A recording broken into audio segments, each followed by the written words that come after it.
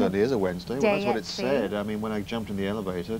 Will you make a dog do a trick? Will you make him sit up? Come, make him sit up. Make it come. When I count to 3 and whatever the hell you're doing with your shoe. 1, 2, 3. It's your shoe. Gonna put it on? Tony started out as a clinical hypnotist, but after 10 years decided to take to the stage to use his abilities to entertain. In spite of the popular belief that only certain people can be hypnotized, Tony says it can be done to anyone, and anyone can learn how to hypnotize other people. It's all down to the way you use your voice, the sentences you choose, and the suggestions you make. Woody, you won't fall down. You're perfect balance. Okay, sleep. Your friends are not pretending, I promise you. It's real. I've been doing it for 34 years now, hypnosis. On the stage for 15, 16, 17 years now. But you can learn hypnosis. Now, I could teach you in an hour how to do hypnosis. The problem is then, how would you use it, Liz? Would you abuse it? Would you abuse your subjects? Would you go on an ego trip? Would you have them taking their clothes off and things like that? That's very wrong. I mean, I work in Germany regularly because I don't embarrass anybody. And I won't embarrass. The most important people in this room this evening are the people on the stage. I'm very concerned about them. I want them to have a good time. I want them to enjoy hypnosis. Plus, I'm obliged, under the rules of the federation I belong to, which is the Federation of Ethical Stage Hypnotists, I'm obliged not to embarrass anybody, not to ridicule hypnosis. It's light-hearted, it's fun, and very enjoyable. And the audience certainly enjoyed it when the hypnotised volunteers became a class of naughty 7-year-olds. We'll do some sums now. Put some sums on the board, okay? We'll do an A, B, C, and we'll ask you back. There's in the head. With a B here, B for ball, and C for, we'll do the cat. C-A-T. Right, this is the best class. Now, we're going to get to know each other. Hi, what's your name?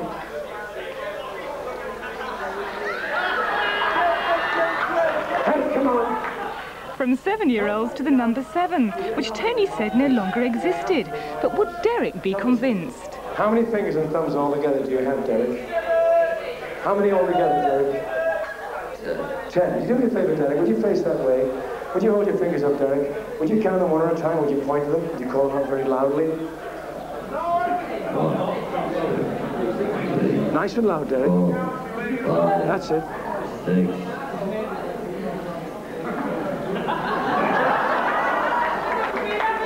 Derek, how many dwarfs did Snow White have? You hold them up, I'll count them, Derek. You hear only my voice. All of the sounds have no meaning to you. Right, let's call them nice and loud. You ready?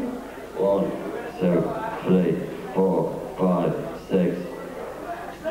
What comes after 6? Has anyone ever been angry with you for having made them forget themselves and do things they wouldn't normally do?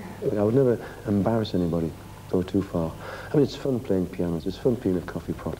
It's great watching Laurel and Hardy in the movies, you know. It's even fabulous when you put a pair of glasses on and you see somebody naked sitting next to you. You wear glasses here? Try these on. He's not going to believe this. He's not going to believe it.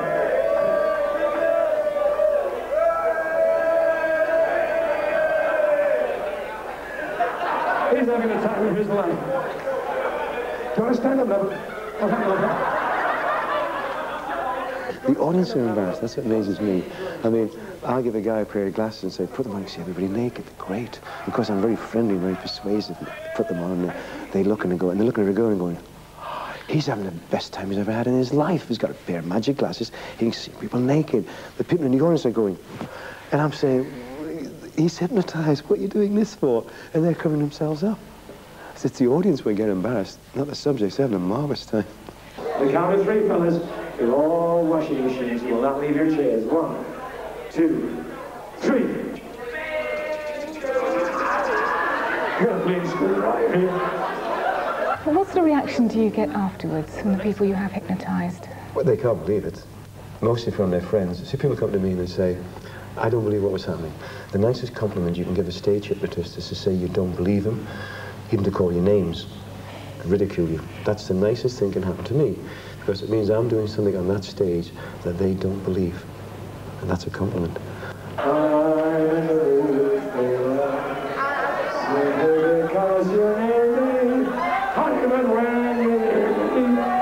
If good-natured disbelief is the reaction Tony's looking for, he certainly got it from his volunteers that evening. I have been told